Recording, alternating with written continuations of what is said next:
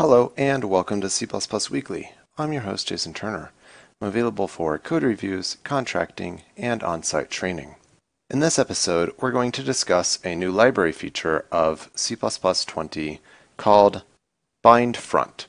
If you're familiar at all with the C++ functional header, you may be aware that over the years we've had many different ways of binding arguments to function calls.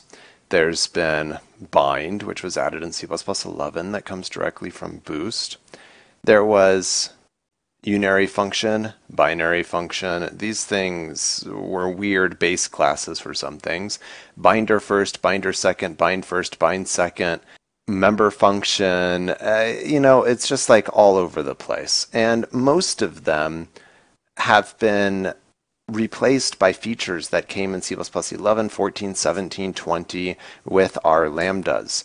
Really, there's been very little use for them, and some people even argue that standard bind is itself outdated as soon as it was released, perhaps, and that it should have never been added to the standard because lambdas gave us the same functionality. And you can see more about that in my Avoiding Standard Bind episode that I recorded a very long time ago. But there is a new bind function that has been added in C++ 20 called bind front. And now, according to the CPP reference description here, this is actually perhaps intended to replace standard bind in many use cases, as noted here. But it doesn't have all of the same flexibility of standard bind, and to be fair, that's probably not really necessary anyhow, because standard bind does really a lot of things that it perhaps doesn't need to do. But for the sake of this episode, we're just going to discuss what bind front is. And if you saw one of my recent episodes on lambdas about in C++ 20, then this will look a little familiar, but we didn't quite take it all of the way.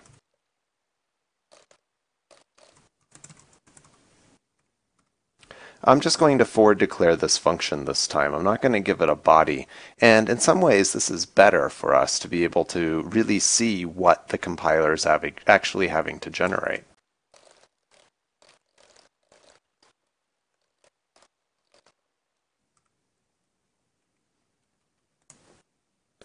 So in this case, I have bound the first two variables to 1 and 2, the first two function arguments. That is, I will be 1, j will be 2, and then when I call it, I am passing 3 to it. And we know, if you've been watching these videos for a while, that edi is where the first parameter is going to go, esi is where the second parameter is going to go, and we rarely talk about the third parameter, but edx is where it's going.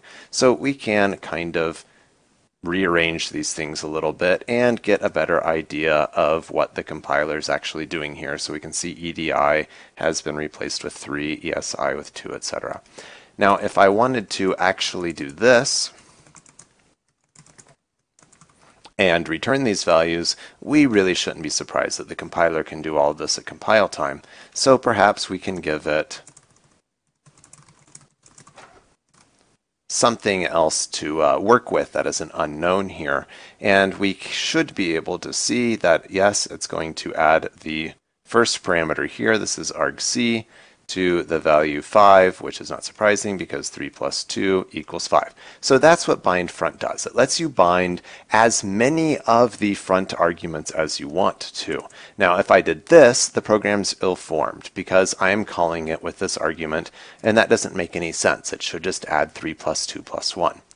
And on the other hand, if I bind just the 3, then I should be able to do something like this and pass it 2 parameters.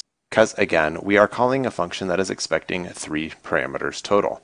So I have passed in 3 and then argc twice and 1. And as we can see, the compiler is able to optimize that here to the value 4, that's 3 plus 1, plus RDI plus RDI. RDI and RDI are both the first integer parameter passed into argc here, which is into main, which is argc. So this argc plus 4 is what it ends up being. And the compiler is able to optimize all that. That's very easy for these compilers to do.